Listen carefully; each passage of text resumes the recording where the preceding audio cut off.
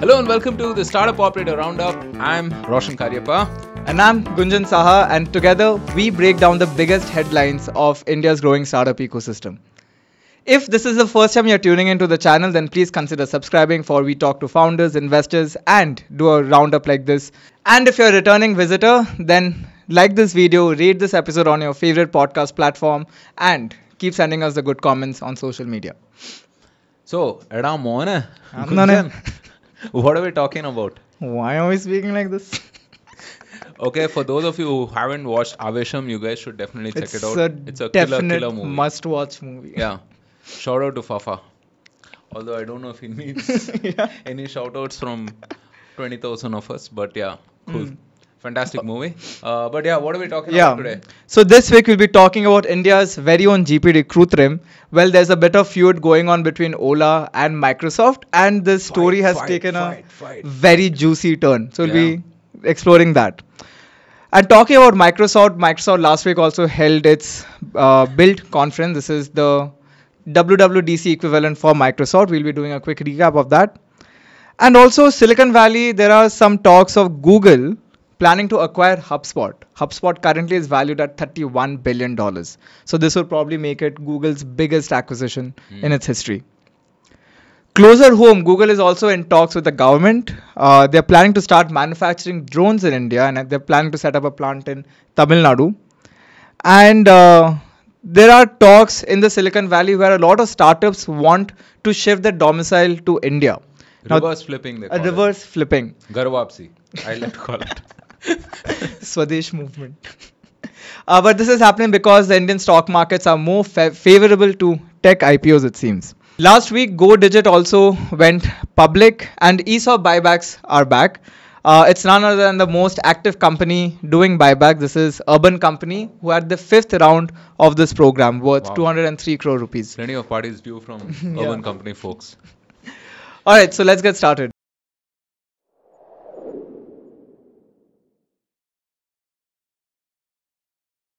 So, Carrie, what happened last week? Tomorrow we have the IPL finals, and RCB is not there. Sorry guys, I did tell you folks that I don't watch matches so that we win. But don't tell me you ended up watching. The final match I'm sorry, I bit the bullet. I just thought that I can make an exception, and I watched half the game, and that was enough for us to lose. But fantastic comeback from the boys, and hopefully we pick some decent bowlers for next time, right? Congrats to Virat also, orange cap and whatnot. So and congrats to DK as well. What a man! Completely reinvented himself in the second half of his career and so on. So hopefully may not have won the IPL, but the weather is back. But the weather is back, right? And hopefully next year will be like Isala Cup Namde time. That's next year. Ei bochor to cup Kolkata hi asche. Hope springs eternal. Yeah. Okay, let's get started. Talking about cricket, do you know in 1983 when I think it was the first time the Indian team qualified for the World Cup finals, and that time the then BCCI president Mr. Salve, he was mistreated by the World Cup organizers in England. He wanted extra tickets for MCC and he was denied it.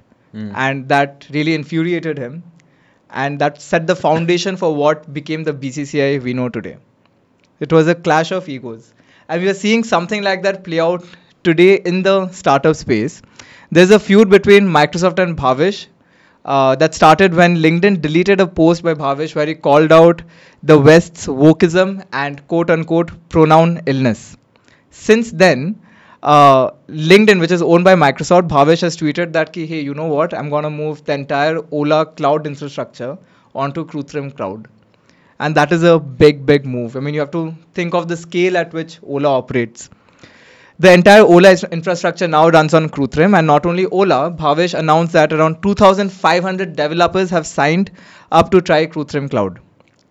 Now, well, of course, it's well known that big tech views the world from a singular lens, which is their lens. But in this, the entire context of culture, region, and views of other communities get mostly ignored.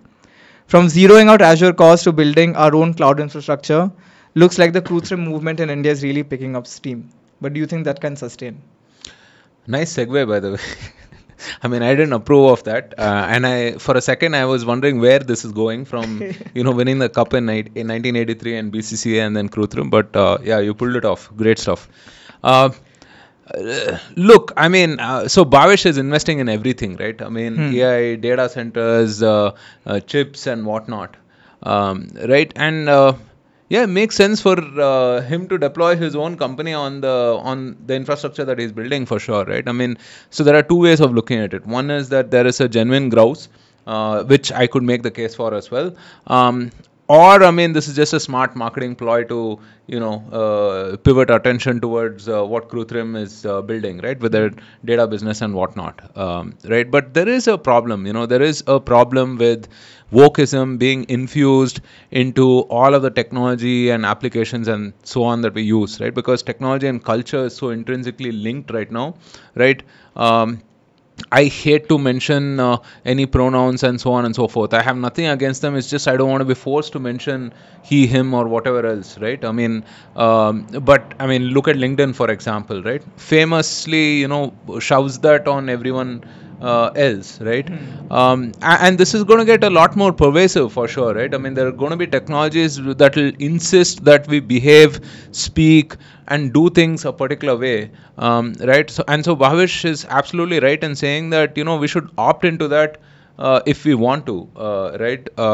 So yeah, I mean, I'm not a fan of the whole woke movement for sure, right? I mean, it's really pernicious ideology, and kudos to Bhavesh for standing up against a giant like Microsoft, and of course he spun it into a nice narrative on how we should build Swadeshi, make in India, all of that stuff, and hopefully it benefits Krutrim's data business as well, right? I mean, yeah, overall, I mean, I think it's a good story. It's a nice story. But what about Microsoft's business in India? I think a major chunk of the revenue comes from Azure. See, Microsoft. I look. I mean, I don't know what the deal is with AWS and Azure at this point. I don't know who's leading as such. Maybe AWS is ahead, right? But with enterprises, Azure is a clear number one favorite, right? And it's a huge business, right? We're talking about multi-billion-dollar per quarter kind of business, right? So obviously, if you've spoken to folks in Microsoft, as I have, right, a lot of their business priorities revolve around Azure. Right, and so I mean they would have definitely taken note of this, but I wonder if Microsoft is so cohesive that they will do changes on LinkedIn because an Azure customer said so, right? I mean it's very siloed. It's a large organization, right? So genuinely I don't think they can do anything about this as such. So Bhavesh has announced that around 2,500 developers as of today have agreed to move to Krutrim Cloud. And if this gains momentum, well, definitely Microsoft, Google, and even the likes of AWS will have something to. So Jio is investing a lot in the data center business also, right? And they have a sort of a unique proposition because they own the bandwidth, they own the data, and they're going to build these sort of hybrid infrastructure, right? And yeah, I mean, so Reliance is doing on the internet side what it did on the garments and other manufacturing, other sort of sectors they operate in, right? Complete backward integration. So starting with application to infrastructure to maybe invest in chips tomorrow and so on, right? So that'll be fascinating. But overall, I think this whole data center business is like fairly commoditized right now. Yeah. Okay, let's continue with Microsoft. Last week at its annual Build Developer Conference, Microsoft introduced a host of new AI integrated services which are targeted towards enterprise and customers. Microsoft launched the new updates for their AI service, Team Copilot, which is designed for Microsoft 365 and Teams users. It now features agenda management, note-taking, chat moderation, and contextual question answering. Microsoft also introduced Copilot Plus for PC, which is a new Windows-based hardware and powered by semiconductors from Intel, Qualcomm, and AMD. Microsoft added Phi 3 Vision, which is currently in preview, to its family of small language models. It is designed for low computing intensive tasks and can transcribe text from images. And the new generation of laptops which Microsoft will be shipping will come with an inbuilt AI that can work without being connected to the internet. And lastly, Qualcomm also introduced the Snapdragon Dev Kit at Build 2024, which is developed in collaboration with the tech giant. But I think the best highlight from the event for me was the surprise, quote, surprise entry of Sam Altman. Mm. Yeah. Did you see Elon's tweet about that Microsoft feature that it'll record everything for posterity and Yeah, yeah. and so on? Elon said something like "No thanks" Yeah, that's or like something. a Black Mirror episode. Yeah. I mean, look, all of this AI and everything. I mean, we talk about it every week. Right, and the more these folks like talk about it, the more doomsday it sounds actually, I miss the times when it was like smart calendaring and like productivity and stuff like that. Now it's like we're going to get so sentient, we're going to like tell you what you actually want and stuff, right? I mean, oh god. I think we Imagine should like stop talking about AI Scarlett for a while. Johansson coming and talking to you, convincing you to do or not do something. I'll be back, guys. But I think we should stop talking about AI for a while. Yeah. What do you guys think? Because there's just a lot of like stuff happening on that front. I think let's take a stance to not talk about AI. We'll revisit this in a year. Let's put a pin on it. Yeah, maybe 2 years. All right. Anyway, Well, Google has been in the news for non-AI related stuff. It is currently in talks to acquire HubSpot. Now, this could be the largest product acquisition by Google in its history. Today, the market cap of HubSpot is currently valued at $31 billion. And if this acquisition is to go through, Google will be taking the fight straight to Microsoft in the enterprise space, which has been dominated by Microsoft. You have been using HubSpot for a while, and it's a fantastic platform, right? Especially for marketers. But what do you think? If it comes under the Google Cloud umbrella, what's going to happen? yeah, this could be a great acquisition for both, right? Look, I mean, Google has made some phenomenal acquisitions in the past, right? I mean, YouTube, Android, Maps, and perhaps dozens of others that I'm missing. They used to be really good at that. And I don't know why, but they've just kind of slowed down on those big acquisitions, right? I mean, YouTube, they paid $1 billion, right? And I don't know what it was. I think 2007, 8, not sure, right? Or maybe 10, I think, right? So they've kind of lagged. And if you look at Microsoft on the other hand, right? I mean, they've ramped up on their acquisitions and so on, right? LinkedIn at 26 or 27 billion, OpenAI again, their famous investments and so on, right? So perhaps, I mean, Google has to play catch up on that front. Also, if you look at their consumer business, I feel like they've capped out on the number of users and so on, right? I mean, it can only grow. They're already at a billion user sort of a scale, right? I mean, how much more will you grow? So right now, I mean, it's about average revenue per user and monetizing the base as such, right? So they're perhaps looking at the enterprise business. Again, just a comparison, Microsoft is famously enterprise and has done phenomenally well, right, in that. So if you look at Google's enterprise foray, right, with Google Cloud and whatnot, that business has grown like 7-8 times. It's doing maybe 30 billion or something right now. Okay. So I think that is the way forward for Google. That's what they've realized, right? That, look, I mean, we have to be serious enterprise folks. And HubSpot offers a fantastic opportunity for them, right? Because, HubSpot, I think, is doing a couple of $1 billion in revenue, valued at about 30 billion, right? If you look at really how much HubSpot can grow into, I mean, it could become an SAP or a Salesforce or a Workday or an Oracle and so on, right? Easily. Okay, because HubSpot is not the not the application or the company you knew about 10 years back, right? I mean, they're not like all cute small business type of focused. I mean, they do have obviously like a freemium version and whatnot, but they're also steadily going enterprise, right? And it's expensive now, It's one of the most expensive yeah, marketing 25-30K easy, right, for a year. So that being the case, they can grow into the next Salesforce or SAP and whatnot, right? And Salesforce, what is it at? 35 something billion in revenue, right? I mean, 2 billion and 35 billion, right? I mean, there's just a heck of a lot of delta there, right? So I mean, HubSpot is like a high potential sort of a foray, right? Acquisition for them. They will, I guess have to pay a premium, I suppose, right? HubSpot was earlier valued at their peak at about 45 billion or something. Oh, wow.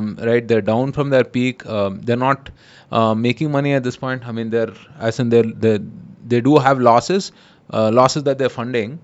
And from HubSpot's perspective as well, I mean, it gives them just that peace of mind that, look, I mean, there is the Google cash cow, right? I mean, Google has 100 billion something in reserves. So, yeah, infinite runway essentially, right? So they can go and focus on growth and just go and become that next Salesforce or whatever without really being too tight with the purse and worrying about like quarter the kind of a thing, right? Which they will have to being a listed company. So yeah, I mean, overall, I think it's a fantastic. But this is also not the first acquisition. time that Google has been in talks with HubSpot for an acquisition. Look, you bring up a good point, right? Which is the externalities. Now, I don't know if an acquisition of this scale will go through. Okay, because the US regulators have been very, very cautious about this, right? I mean, they've struck down previous mergers and acquisitions of this scale. Look at your Google getting triggered. Oh, yeah. Wow, like irony in many parts, but yeah, I mean, the regulators have been are not so kind with these kind of acquisitions, large acquisitions, right? I mean, any large acquisition is at least a year or so in the making, so it's going to take time. But yeah, overall, a fantastic win, and man, kudos to Dharmesh and Brian Halligan. Right, what amazing founders, like seriously amazing founders. Now, like building an entire category, going up against like multi-billion-dollar behemoths, listing a company, building a community, helping people with a new way to market their products and so on, and then being acquired by perhaps the top 5 biggest software companies in the world. What a heck of a journey. Heck of a journey, seriously. All this in what, less than 20 years? Yeah. So yeah, awesome. So while all of this thing is happening in the West, Google also has its eyes set on India. Alphabet, which is Google's parent company, is set to commence drone manufacturing through its subsidiary in Tamil Nadu. Google currently offers drone delivery services to businesses across the US, Europe, and Australia, utilizing a fleet of lightweight, autonomous delivery drones. Now, this entire surge in drone market is spurred by an emergence of a lot of drone startups in the country. We have Idea4 that went public recently for a 94% premium. Dronacharya also went public in 2023, and Delivery is now venturing into drone manufacturing. Other logistic players in the space is also exploring similar routes. The cabinet also has been in favor of of accelerating the space. So do you think there is something for Google to gain here? Yeah, for sure, right? And again, kudos to Tamil Nadu. They've attracted yet another, electronic manufacturer to sort of set up base there, right? I mean, they're leading, all these exports from India. I think the fight is now coming in between Gujarat and Gujarat, Telangana, Tamil Nadu, Maharashtra. Yeah, I mean, we're seeing some solid competitive federalism for sure, right? I mean, kudos to all of these states. So Google has probably done, I think, around 350,000 something deliveries apparently through drones in Europe and elsewhere, right? They have a subsidiary called Wing under the Alphabet arm that is supposedly leading this initiative, right? Drones are awesome, man, and drones are going to get more and more prevalent, right? I mean, I was reading one stat about this whole drone warfare and whatnot. I mean, it takes some multi-million dollars to hunt down these drones, right? Which cost a few tens of thousands of dollars at best, right? Or a few thousands of dollars. So it's going to get more prevalent in defense and logistics and elsewhere, right? And here again, 2021, I think, or 2022, we had the new drone policy, which had a lot of very forward-thinking regulation, right? I mean, in terms of defining go, no-go zones, in terms of drone pilot licenses and whatnot, right? I mean, it really eased the way for the ecosystem, I would say.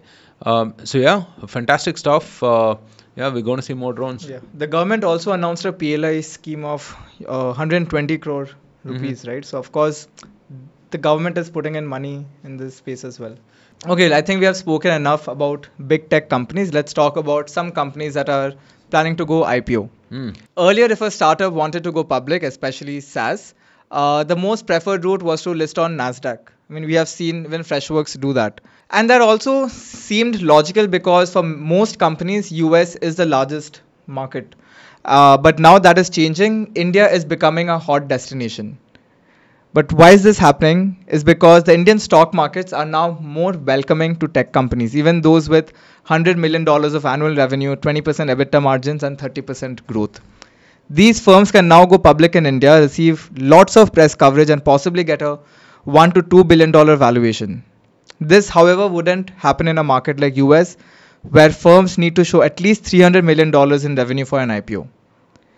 The valuation given to a tech company in Indian stock markets at almost any revenue level might be higher than that in the US, primarily because 1. Indian retail investors are hungry for tech. 2. Many Indian mutual funds have a mandate to invest a certain percentage of their assets in tech. And 3. The number of public tech companies in India is low. So does this mean you're going to see a lot more foreign tech companies listed in India?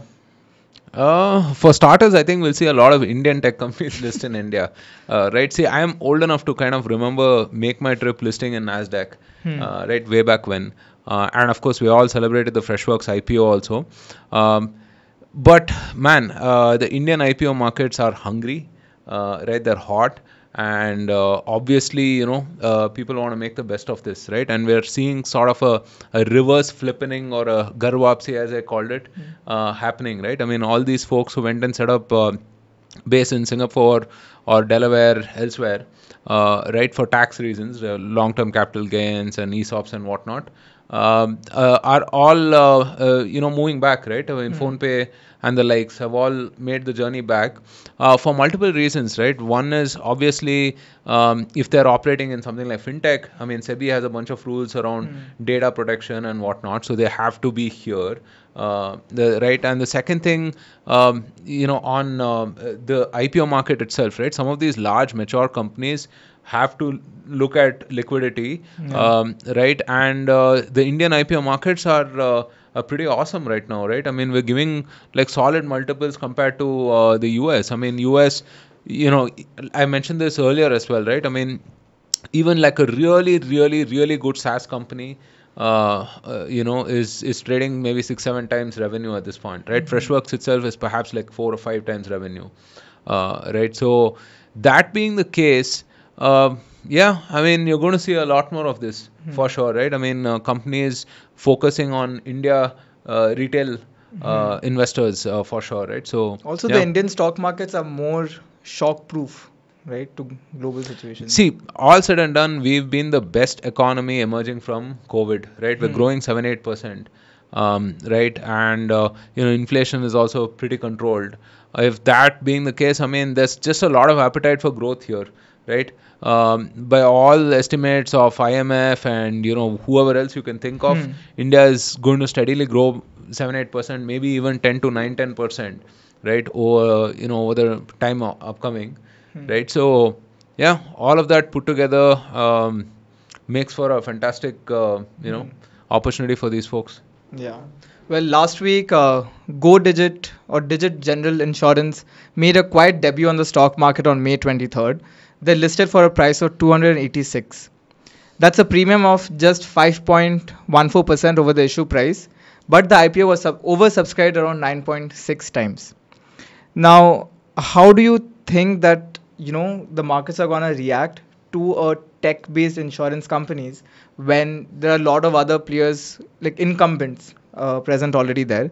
Because the estimated PE or FY26 stands at 49.6x for Digit.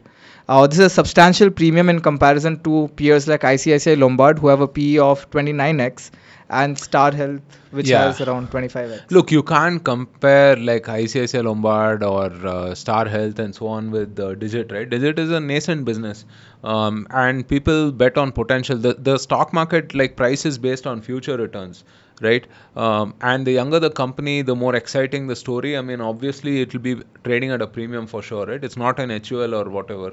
HUL trades at a premium, but uh, yeah, I mean, it's just that at the end of the day, it's an insurance business with a tech slash consumer front end. Right, they will still have to, manage their claims, underwrite properly, and so on and so forth, right, and run a proper insurance business. Yeah, so I'm a customer of Digit myself, and I really, really love their customer experience. It's absolutely amazing, right? So maybe they will set the bar for some of these other conventional insurers to catch up on that front, right? Because again, insurance has perhaps the lowest NPS across any industry, you know. So maybe this is what is required, I mean, maybe like a customer focused, digital, new age insurance provider is what it will take for us to sort of up level on the insurance game. Also, the insurance penetration in India is pretty low, and like with emerging of more It's a tech-based companies. huge market, right? I mean, most of the health expenses out of pocket, right? Insurance penetration is less than 15%. And again, if you slice that number into different ways of looking at it, it's even more abysmal, right? So, yeah, we need, insurance penetration to catch up for sure, right? And, all of these folks will drive that, for sure. IRDAI has to probably allow newer types of insurers to come into the market. They've been again very forward thinking as well, right? So let's see. I mean, it's an exciting time for sure. Well, congratulations to the folks at Digit and who are listening to our podcast, and also congratulations to folks at Urban Company. The company just Another fascinating segue. Huh? Brilliant, guys. Gunjan Saha is killing it as a host today. Anyway, continuing. Speaking of killing it, Huh? A roundup of all the segues. yeah. So, Urban Company announced its fifth employee stock ownership plan sale program worth 203 crore rupees. It is the largest ESOP secondary sale, which marked the participation of around 446 employees. Till date, Urban Company has granted ESOPs to around 1600 employees and ex-employees of the company. And of these, 784 employees have participated in 5 secondary ESOP sale programs, liquidating ESOPs worth 300 plus crore rupees. Now that's a lot of money. That's more than 120 crore of PLI. That's a lot for sure. Yeah. No comments. Huh? No, it's spread over a wide base. I mean, look, ESOPs, man. I mean, like I've said, right? For the most part, it's just a pipe dream. So I'm just so happy when it happens. Even if it is to, people we don't know about and people who will not give us parties. Absolutely. Seriously, man. I mean, come on. What is it with you guys? Huh? Flipkart. What else? Flipkart, Meesho. Urban Company, Meesho, Wakefit. None of these guys ever give us a party, huh? Yeah. Man, seriously. When are we having our ESOP? We need new subscribers. New subscribers. Okay, awesome.